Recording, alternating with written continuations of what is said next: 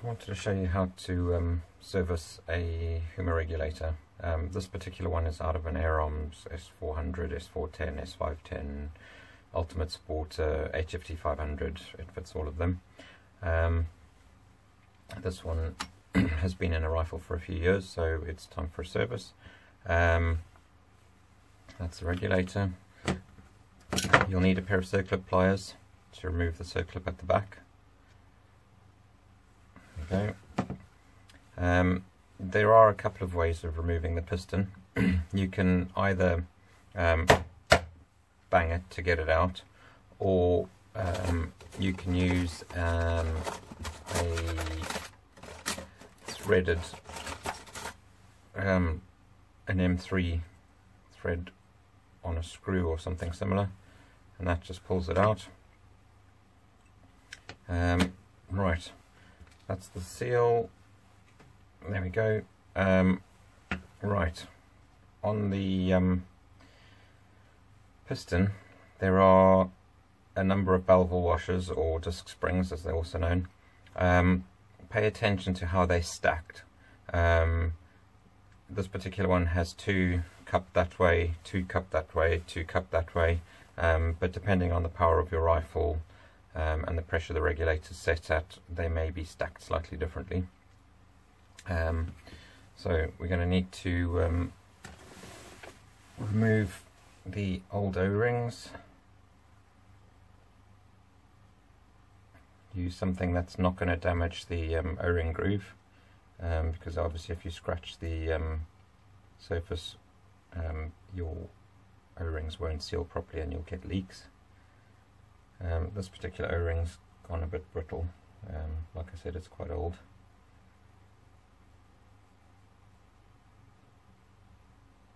I'm just trying to, there we go. That's the old O-ring, and then we'll get the one off the back. There we go.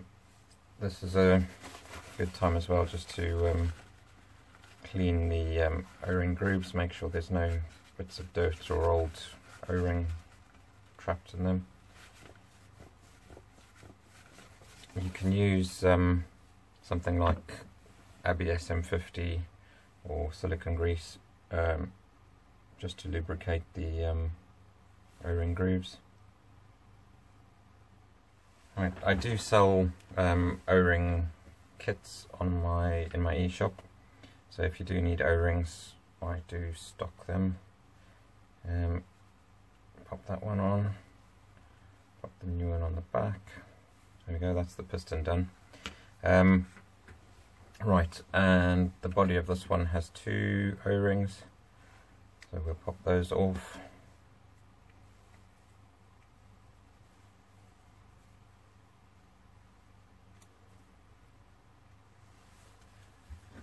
That's the old ones. Again, give it a good clean.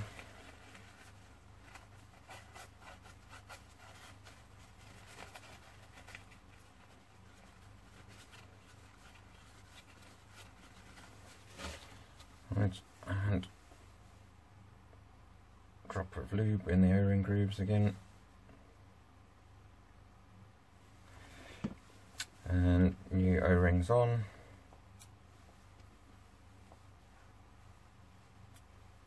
There we go. Right, you'll notice I didn't remove the adjuster from the front, because that's where the pressure's set. And the reason for that is if you don't have a pressure tester, or you don't have a regulator with a label on it that tells you the pressure that it's been set to, then adjusting the screw can cause you all sorts of problems. So I would normally say, if you're going to service it, just do this bit, remove that, change the O-rings, put it back, don't adjust this, and then you should be roughly around the same regulator pressure that you were previously.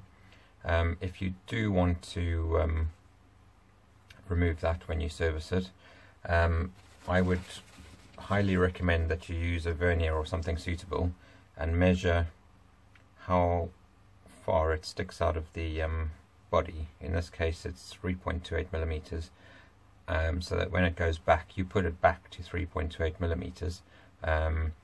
And the other thing you can do is you could use a Sharpie or a scribe or something and mark where something lines up, or put 2 marks that you know you're in the right place when you put it back together. So that just unscrews.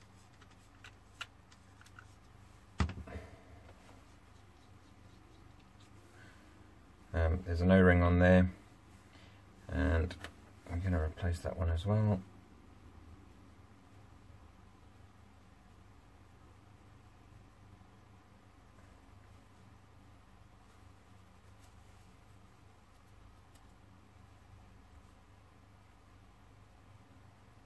It's another brittle O-ring, which is why it's being difficult to remove.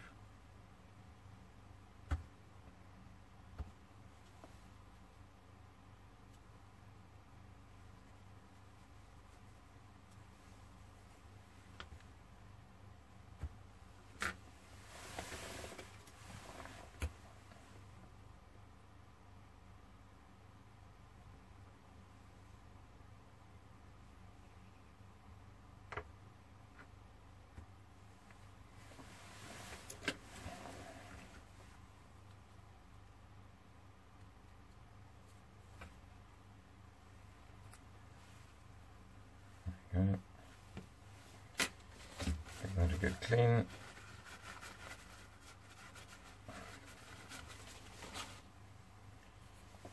Again, give that a drop of lube, and you can put a tiny drop on the threads if you like.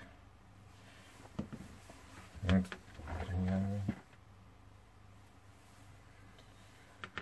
right, I'm going to pop this back in. I'm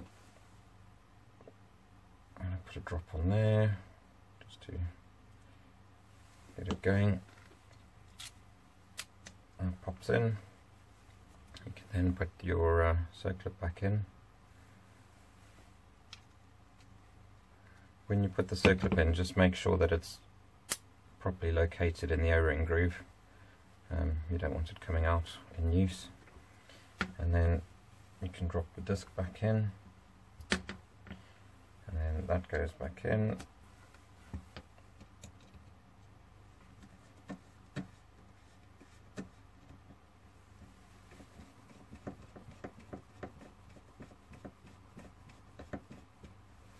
And then this is where the measurement that you've taken previously comes in handy. 3.35, so I'm very close.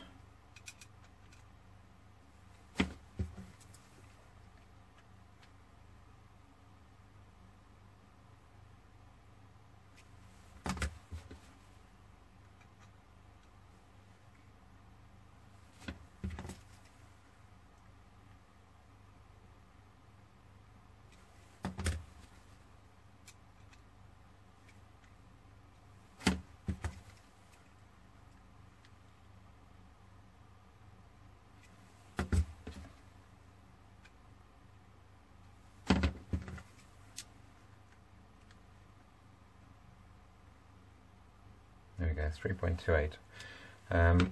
So that should be back in the ballpark of where it was before I stripped it. Just on that note, HuMa have actually started selling a regulator tester. Obviously it's a bit extreme for somebody who services a rig once every 2 years to buy a regulator tester, but for tuners and enthusiasts who have multiple rifles and have you know, who are always messing around with their rifles and regulators and whatever, you can use one of these. That screws in there, and then you obviously screw that all the way up. Your airline connects up to it, and you simulate the shots by opening and closing that little bleed valve. Those are available on my website and the HuMa Air website. So there we go, that's a HuMa regulator serviced. It'll be a similar process for most of the internal regulators. and I do have other specific videos for some of the other regulators like the R10 and the EV2, which are slightly different. There we go.